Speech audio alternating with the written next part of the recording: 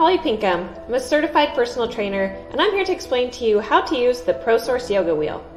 The Yoga Wheel is a great tool that can be used to enhance your yoga practice, as well as for any general fitness routine. The Yoga Wheel is a really great tool to help assist in learning new yoga poses, to deepen stretches, and to provide a base of support for core and balance exercises. It's also really great for helping to stretch and open the back, chest, shoulders, and hips. So I'm going to show you in this video a few different exercises you can use to help stretch and open up your body, which is great for those of us who sit a lot, who are at a desk, or work out a lot and just need help with recovery. I'll also show you some exercises you can use to help improve your core strength, your balance, and overall muscular development. So join me in this video and follow along with these poses to help improve your yoga practice and your general fitness.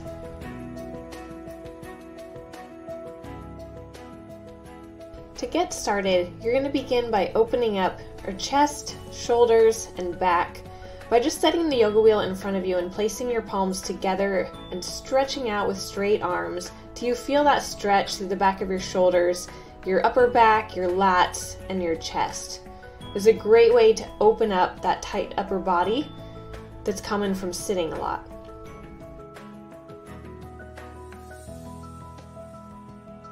You're going to sit with the yoga wheel behind you and then slowly and carefully press up and begin to roll backwards and forwards very slowly so that you can feel how your body feels on the wheel. Make sure you're balanced and aligned, and just stretch as far as is comfortable.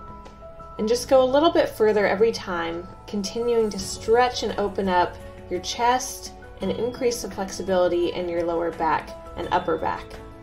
Once you've stretched out and opened up your back, we're going to go back into the same position and just work a little bit more on the chest. This can get really tight from sitting all day, so you're just going to stop and lay back on the wheel, your neck supported, and just stretch out your arms to the side. You can also stretch them behind you and begin to let gravity just open up that chest and shoulder area.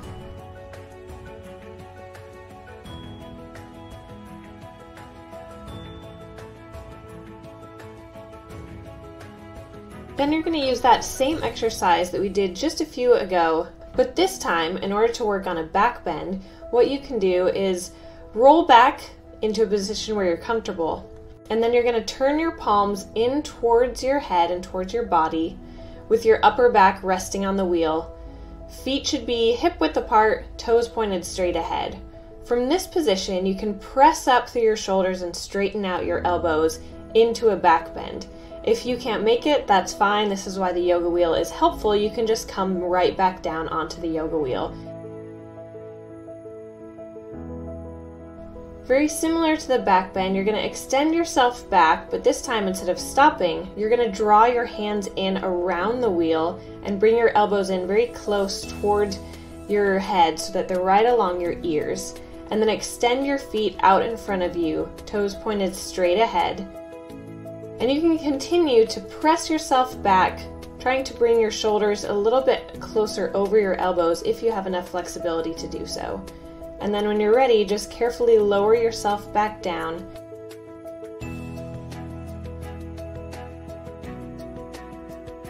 For plow pose, you're going to set the wheel back behind you, arms on the floor, and then press your legs up towards the ceiling with a straight back. Once you have that, begin to slowly lower your legs down onto the wheel, so just your toes are touching and your hips and shoulders are aligned with a straight back. Hold this position as long as it's comfortable, and then slowly, one vertebrae at a time, lower your back onto the mat and lower your legs last. Now we're going to work on some core strength and balance.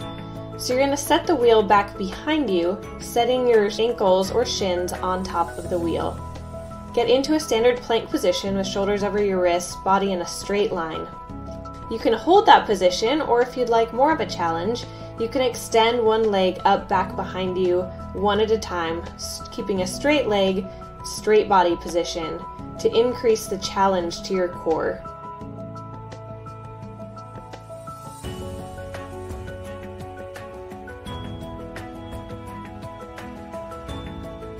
Do this as many repetitions as you can or as comfortable, and then when you're ready, slowly drop your knees back down toward the floor and release the position.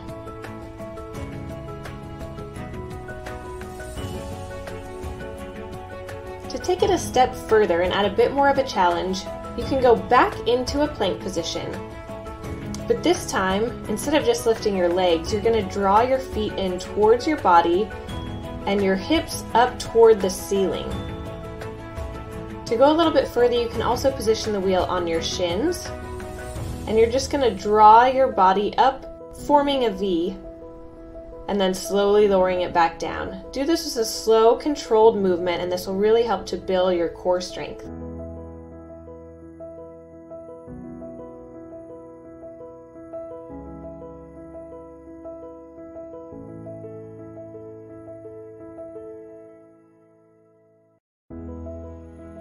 For the balance lunge, rather than a standard lunge where your back leg is on the ground, you're going to make it a little bit harder by putting your back leg on top of the wheel so that your shin rests on it.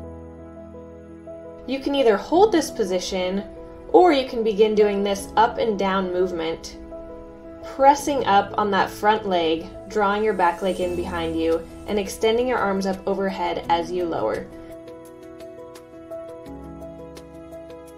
To take this a little bit further and make it a little bit harder, rather than extend into the full lunge position, you're going to rest your knee and upper thigh on the wheel behind you. Your front leg will still be in that bent position like a lunge, but now you're going to draw your back foot in toward your body and grab it with your hand. From here, lower as far as is comfortable, and this is going to be a great stretch for your quads and for your hips, as well as a great strengthening for that front leg. Extend your other arm up toward the ceiling and try and keep a straight body. Hold this as long as you can, or as long as is comfortable. The yoga wheel is great for helping to learn headstands. So what you can do is place the wheel in front of your head, wrap your hands around it, and then begin to slowly walk your feet in toward your body. You can rest your shoulders back against the wheel for balance, and then extend your legs up toward the ceiling. Once this is easy, try putting the yoga wheel out further in front of you so that you're not resting your shoulders against it, but instead your shoulders and elbows are completely aligned and the wheel is just there for a little bit of support. I hope this helps. Thanks for watching.